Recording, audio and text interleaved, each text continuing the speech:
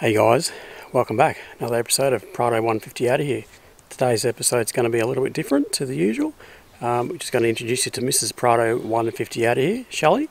And yeah, she's just going to go through some stuff that's been happening with her and her medical condition. So the reason that we thought we'd share this with you is just gives you an opportunity to get to know a bit more about who we are.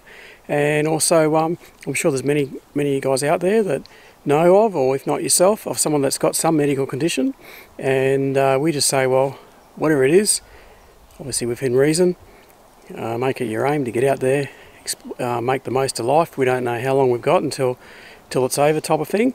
And yeah, we're trying to do that, get out there with the kids. And yeah, so you'll see we've had a bit of a change in relation to the treatment, so that enables Shelley to, in the future, to be able to get out there and yeah, have a good time with us. So she's already had a night in the camper trailer, and I've been told that I need to fix up the mattress to make it a bit more comfortable for her. So Shelley? Yes? Mrs. Prado, 150 out of here.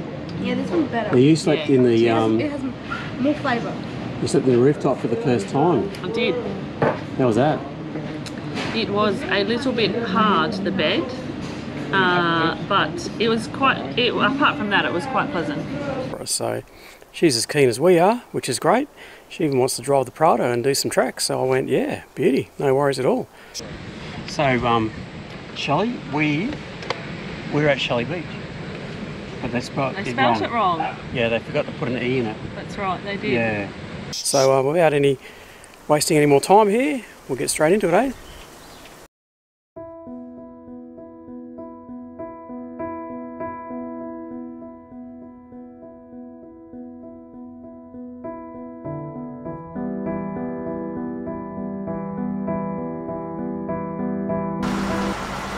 Shelley? I'm here for 4 hours for dialysis. On what day? Special day today? Special day. Oh, Valentine's Day. Yeah. Oh yeah, happy Valentine's Day, Val. Romance doesn't exist. So where are you?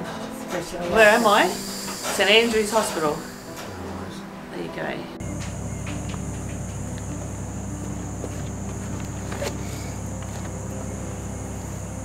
Well guys, how you going? Welcome back to Prado 150 out of here. Well, in today's video or episode, it's just a little bit different. So I've got Shelley next to me here, Mrs. Prado 150 out of here. You probably haven't seen too much of her. We just thought we'd share with you guys a bit of our journey together, of late in particular. And yeah, just go through what it's like, I suppose, for you. And in relation to some medical problems. No, that was all right. Oh, Shelley said that was all right, so we'll keep on going. So guys, I suppose I'm being the interviewer. I didn't want it to quite be like that, but no, cut that bit out. So yeah, we're just gonna just share with you guys a few things. So Shelley, over to you, hey? So if we go back 5 years, maybe, what do you reckon? Yeah, 5 years, that'd be about right. So Shelley's also mum of the other 3 kids that are in the videos that you'd see. The other 3? Is there another 3 somewhere? Yeah. Hopefully only one set of 3. Start that again. No, that was Yeah. just making a joke. So we'll go back to the 5 years. So we'll just what do you reckon? We'll just go back 5 years when all this started. Sure, 5 years sounds good. So what happened? So at that point we were living in Mackay, and I was working pretty much full time. Obviously 3 younger children, they were younger then, 5 years ago. I was working full time. You were working full time, and had to have a just my regular checkup that I'd missed sort of the year before, just with moving and being busy working, which, you know, you look back and think, don't miss your appointments. That's a note to everybody. Keep up with regular appointments. Anyway, so yeah, had my checkup, and they rang me pretty much straight away and were like, are you okay? Are you okay? So what are we checking on those, Shelley? So we're checking kidney function. So they were like, are you okay? And I was like, yes. Until they said, you know, your kidney function's at 6%. So anything above 60 is okay, is good. Anything below 60 is starting to obviously show you decline, and if you get to 15 and below, that means that you are in end stage. Like you're in some trouble. You're in pretty much serious trouble. Most people don't find out that they're in any trouble until they are at between sort of 15 and 10%. So I was down to 6%. Looking back now, it was, you know, you had some good signs of something that wasn't wrong. You know, I had lots of headaches, I was extremely tired, I had quite bad brain fog and just a really not wanting to care about anything really. But you thought that was normal because you had 3 young children? That's right, I thought that was normal from working pretty much full time, 3 kids and a shift working husband, so I just thought that was life. But it wasn't just life. So that was the start of the end really for that. It was yeah, it was to see a specialist in Brisbane, and they were pretty serious on, you need to start dialysis ASAP, like now. She couldn't believe I was really still walking around as well as I was at that point. So yeah, we came home from Brisbane. I took 6 months off my current job there and started the process of getting things ready to start dialysis. So, as you know, the kidney filters your blood. So if it's not doing that job, then you've got to find another way to replace that. Otherwise, your body fills up with poisons. Toxins. Yeah, pretty much. And you can die from it, can't you? Oh, absolutely. Yeah. So, well, you lead the way, but there's 2 types of dialysis that was available to you, wasn't there? Yeah. One was a bit less restrictive in that you could do it from home. Yeah. So one was there's 2 types. One's called peritoneal dialysis, and the other one's hemodialysis. So peritoneal is where you have a Tenkov catheter inserted to your abdomen, and it is used to fill your abdomen with fluid, and you let that dwell, and then you drain out the fluid and then you refill, and that process is done a few times a day through manual bags, or you can use a machine for your sleep time, so 10 hours and the machine does the filling and the draining yourself rather than you doing it manually. So in layman's terms, you get a tube stuck in your stomach and this stuff goes in, sits in there for a while and then comes out. That's right. And what comes out is the filtered process, isn't it? That's right. So it's a glucose fluid, and so it sucks all the toxins out of your system, and then you drain that out, and then you put fresh fluid in, and it does that whole process again. So there's some pros and cons with that. Obviously, you know, adding glucose to your body on a 24-hour basis, obviously you can gain a bit of weight, makes you fat. does. We're talking we're just about saying that. As it is, yeah. And it probably put on a good 15 kilos over the 5 years from being on that, just with the glucose and the less ability to go exercising because of the tummy surgeries and People used to think you're pregnant. Carrying the fluid. You used to get asked, you know, if you were pregnant because when's a baby due? You know, carrying an extra 1.8 litres of fluid in your tummy obviously isn't the most attractive or comfortable thing to do. So I did that for the nearly 5 years, 4.5 or so years. And at the same time as getting that set up, we also had to get what they call a fistula put in, which is where they join a vein and an artery in your arm so that it can create a bigger vessel, because when you do hemodialysis, it's your blood's taken out at a very high pressure, so so it's taken out at around 300 rate pressure. So a fistula is, people can have it either in their lower arms or their upper arms. If they've got no right vessels in your arms, then you can have it in your leg, which some people do, but not a lot of people. So mine's was made in my lower arm, and so you can sort of see that there's probably, I don't know if you can see, but it tracks along here and then it goes up here. But this is the part that's used. So they're very big needles when you do hemodialysis. I'm just getting rained on. Hang on a moment.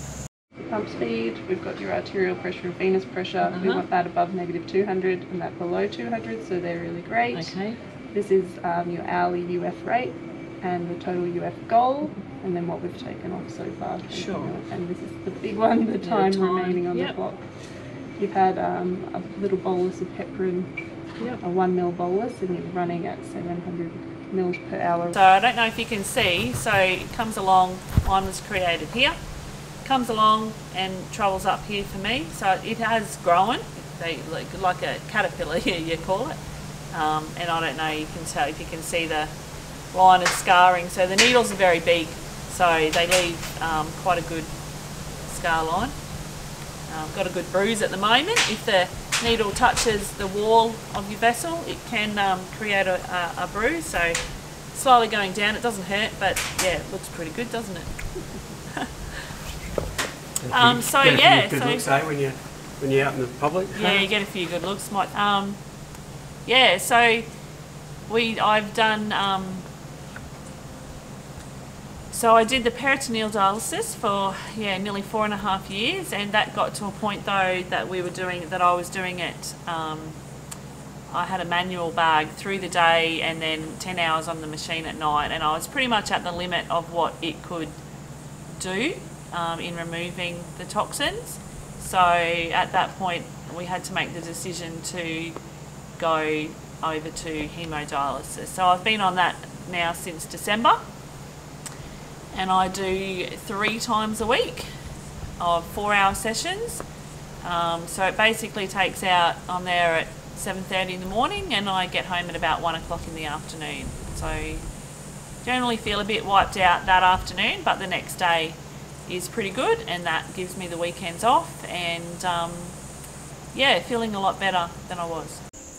So Mr. Prado 150 over here, he likes to go camping and 4-wheel driving, and being on dialysis has a bit of a challenge when you want to do those sorts of things. Well, I have been able to go a bit of camping with the camper trailer, but it was a little bit tricky taking the machine and just finding room for it. The machine's about this big, it was, the peritoneal dialysis machine, and it needed to run on power. So Michael had a good go though of working out inverters so that I could come and use that. But it's just a little bit, I don't know, sometimes you feel like you're a bit of a nuisance taking all your stuff and your boxes of fluid and trying to fit them in everywhere. And I know that Michael doesn't see that at all, that's just me. But it does take some organising to go camping and to things like that. So now that I'm on hemodialysis though, it leaves my weekends completely free now. So I look forward to heading out in the camper trailer and doing some 4-wheel driving with Michael and the kids, and Joshua's ute as well, taking his 4-wheel drive out with us and having a bit of fun all together as a family now. So Michael took the kids away to Cape York, and I was on the peritoneal dialysis then, so that was a bit tricky taking. I would have had to have taken about nearly a trailer's worth of boxes of fluid, and it just wasn't possible to do that. So when you talked about the camping, we had the MDC camper trailer, it was a forward fold, and we had to go with a inverter, but it did suck a bit of power out. It did, yeah. But we gave it a good shot, didn't we? We did. Because we wanted, you know, you to not miss out. We took that was when we went to Bribey. We took that. Yeah, so there you have it, isn't it? So now, so you've got to do that now three days a week. Yeah, 3 days a week until at such point I might get a transplant. I've been on the list for the whole time. So if anyone's got a spare kidney out there, let us know.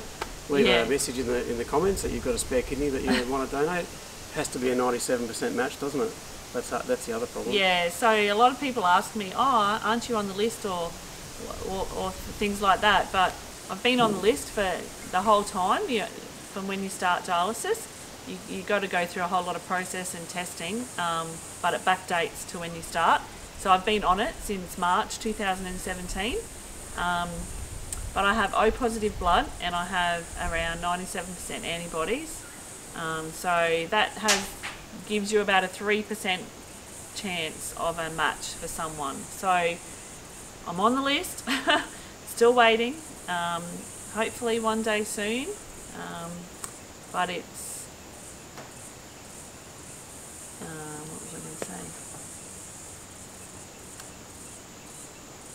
say? Something that you'd like to happen, but have a miracle that it happens. But in reality, it's a challenge, isn't it? Yeah, so I'm on what they call the deceased donor, so that's waiting and for someone to pass away who has a matching kidney. I'm also in what they call the paired donor exchange, where that's Australia-wide, where someone might want to donate a kidney but aren't the correct match, but they might match someone else, and someone in maybe Victoria or South Australia might have a match. However, I've been in that for 2.5 years now, and that hasn't produced a match either, so I'm in the hard pile at the moment. You know what they're going to be thinking now? They're going to be, you know where they're going to be, you're going to be looking at me, aren't you? You're going to go, well, where's the kitty? They're at the back here, aren't they? Yeah. Is that right? You're going to be saying, well, what about your husband that's standing there? Why doesn't he donate you one? So we've had a chat about it, and I was going to half surprise Shelley by saying, oh, I've gone and done all these tests and blah blah blah. But the problem that we had was that obviously the situation, if you could work life out, probably the better scenario of it would be when the kids were a bit old, a lot older and kind of doing their thing. But it didn't happen that way. So the logistics of, because if you have a transplant, that's 3 months that you're out completely. Yeah. So and if I donate a kidney, that's one that I'm completely out as well. And during that time, Shelley needs a carer, and we've got 3 kids to look after. So we just went logistically. It just wouldn't. I've kind of. I mean, anything can work, but it just wouldn't have really worked. No, we decided that it was just not the right time for us to go down that path at the moment, and I'm still quite okay. Like I'm not in a desperate position of going. I'm not coping in anything at all. So while we are okay as we are at the moment, we haven't gone down the route of Michael doing that, because, like you said, when you have a transplant, you need to stay in Brisbane for around 8 weeks, and for the first month or more, you need a carer who's there who can help you get to the hospital for daily appointments, just helping you with when you come out of hospital in doing food and things like that. And so obviously our kids are, our eldest has got a license now, but the next 2 are obviously still at school, so is Josh. He's still in grade 12. Yep. So either way, even if I do get a transplant, it's still obviously going to be a big changing time for the whole family. And it's not, I think a lot of people think that a transplant solves all your problems, but it doesn't actually. I thought it was. It comes with its own set of problems of immunosuppression. I thought I could retire and do YouTube full time, send you to work when you get the kidney. Yeah. Prado 150 out of here. In his dreams. Yeah, Prado 150 out of here, except for me. Yeah. Anyway, it comes with its own dramas with, medications and yeah, just all things like that. So it's just one day at a time, honestly. It's one day at a time, and that's all you can do. You can't look forward to things that might go wrong. You just get up and take the day as it is, do what you do for that day, and try and make the most of each and every day that you have. And yeah, because and you've had in that 5 years, you've had many visits to the hospital with a couple of serious, what do you call it? What's the word when something's not? Yeah, that's right. I had no surgeries up until I've never had a surgery until the last 5 years, and since then I've had about 7 tummy surgeries, starting from getting the Tenkoff catheter inserted. I've had 2 hernias. I've had 2 bowel issues. And the last one was both of them had bowel stuck in hernias from the catheter, and the last one caused to have a resection of the bowel. So I've had a lot of dramas from doing peritoneal dialysis. So that's the one at home, the one with the fluid. Yeah, so that's the fluid one with the machine. Terms. That's for people the one. Like me. Yeah, that's the one I did for about 4.5 years. And so, like I said earlier, there's lots of pros and cons. And pros was that you could do it at home, and you could go out through the day and that. And could you explain how that machine did it overnight? Yeah, that's right. Yeah, so you slept in the area. Yeah. So. And then that had its problems too, didn't it? Because you weren't sleeping. Yeah, everything has its pros and cons. But we are positive. We're just giving it to you as it is. And I suppose the reason that we thought we'd share this with you, because many people watch our channel, our videos, and we love doing it. We love getting out there having fun. But there might be some of you guys too that might have some kind of a medical ailment that prevents you from getting out or not getting out so much, and there's not much knowledge around kidney disease. Yeah. No one really knows much about it, and that they think that once you're on dialysis, well then you're better, sort of thing. But you're not better. You might have gone from 10% or 20%, normality, and you might have got up to 50% in your ability to do things. But I'm certainly nowhere near 100% to what I was 10 years ago, just nowhere near it. But I try every day to do what I can, and at the best of what I can do. So, and I think that's, but there's just not a lot of awareness out there. So this is to try and get a bit of knowledge out there as well for people, and ask questions, ask as many questions as you like as well.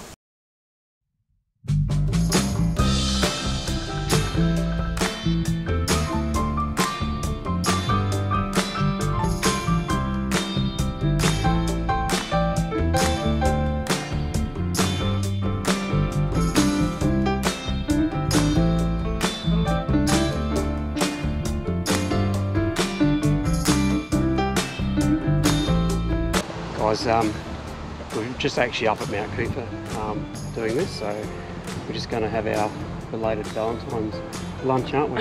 Yeah, that's right. Over at the lookout, isn't it? What's it called? The Mount Cooper lookout, the summit. Yeah. So we're going to go and have a bit of a look and see what they got to eat, Sounds good. What do you reckon? We'll Yep. show you guys around anyway. This is just up at, where would we say this is from Brisbane?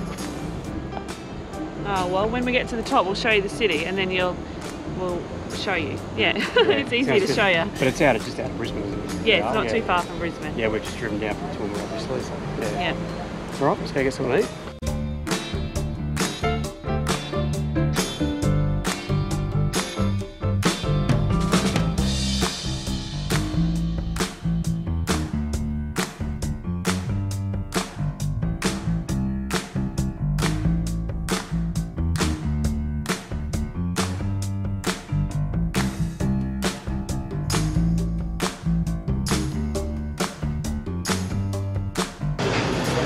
What are you getting, Shelley? What are you getting?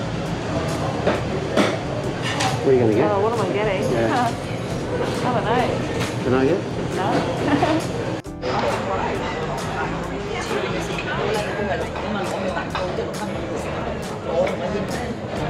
You're as bad as the kids, eh? On your phone. Yeah, terrible, eh? So where are we? Mount Kutar, according to Google. Yeah. Mount Kutar, according to us. Brisbane in the background. Shocking day as far as... Yeah, it's a bit breezy, a bit very overcast. No, it's not really a shocking day, but it's not good for taking photos anyway. No. So here we are. Just had a bit of lunch up here. Beautiful. See Brisbane City and then the river just over there. Hopefully you can see the river, unless it's behind Michael's head. How's that? Is that better?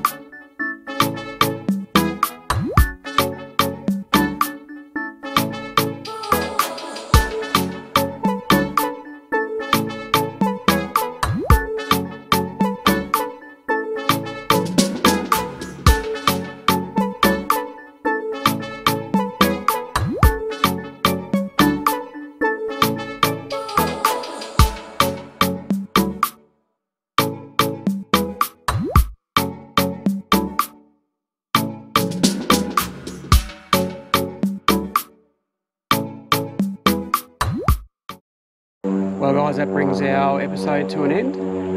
Really appreciate you watching. Hope you got something out of it. The main emphasis is that whatever you got, whatever health issues you got, you just got to get out there no matter what. Make a way, do things, work it out, and get out there and enjoy life, because we don't know, you know, when we don't. We don't know if we don't know. No, we don't know. Guys, I'll use the other bit of Do you want me to say it? Of the bit, yeah. Welcome back to Prado 150 out of here. No, that's wrong too. Why? We're not welcoming back, we're saying goodbye. Okay. It's all right, I'll do it. So Prado 150 and Mrs. Prado 150 are saying goodbye. Thanks for watching. Please like and subscribe our videos, because it's just fantastic. Give us a like and a subscribe. You gotta smile when your wife just does that, eh? Yeah. I'll do the give us a like. Anyway, well guys, that brings our episode to an end. So thanks for watching, really appreciate your time today. Hope you got something out of it. Hopefully we've inspired you in some way. The main part is that whatever is going on for you guys, or whatever if you've got a health issue or whatever, you just got to make a way, get out there, make the most of it, and do whatever you've got to do to get out there and enjoy life, because we don't know how long we got on this planet, and we don't know how long we got while we're healthy. So I just say get out there and do it, eh? Absolutely. Just get out of here. That's it. Like if you got Prado kids, 150, if you got kids, out of here. Make sure they're out there as well, enjoying life off their phones, off their, you know, iPads, all that kind of stuff. So yeah, take the kids, drag them out. Yep. Excellent. All right. Well, and, until next time. Give us a like and subscribe to the channel. Yep. Sounds good, Shelley. Thanks for that. Yeah. Catch us all later, eh? See ya.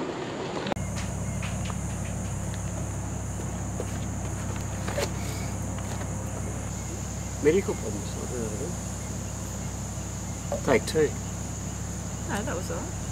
Oh, Shelley said that was alright, so we'll keep on going. Right, or my left? Just on your left there, because I'm in the stand. Oh, just change this what do you want to talk about then? I know, yeah. Hey? Got something on, eh? I don't know, am I alright so far? Yep, perfect. I'm just changing the, you know. Sure. So my head's not in, is it? No. Yeah, well, I can move over and you can sit beside Well, me. you ask, right?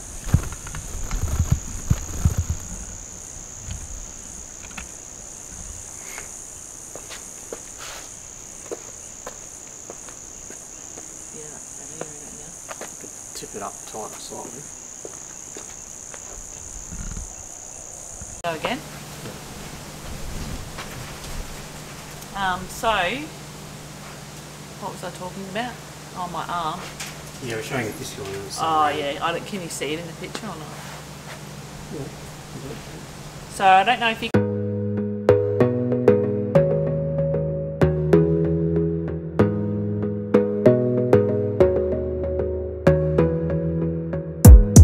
Gotta focus on yourself, on your faith, on your dreams, on your mind, on your health, yeah.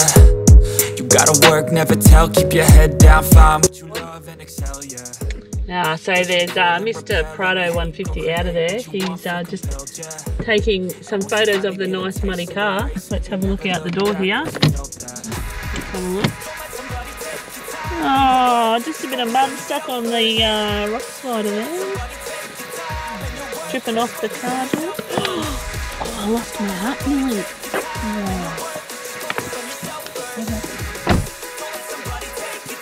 Mr. Prado. Let's get his dirty shirt. Yeah. So Mr. Prado 150 out of here. Give us your story here. You're looking a bit dirty there. I know, we went through some mud and didn't get on the video properly. Just got it from the inside and then we did it from the outside. Oh, well, are you going to go back again, or are you a bit scared now? You got a bit of a dirty stomach there now. I have to get out. Hey Chloe, what did you reckon? What have you got to get it? Yeah, and then I have to get out. It was a bit rough. It was a bit rough going. We went bang.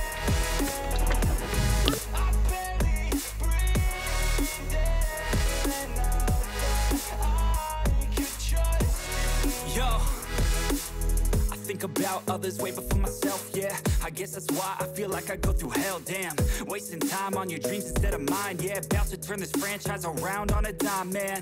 It's all about finding your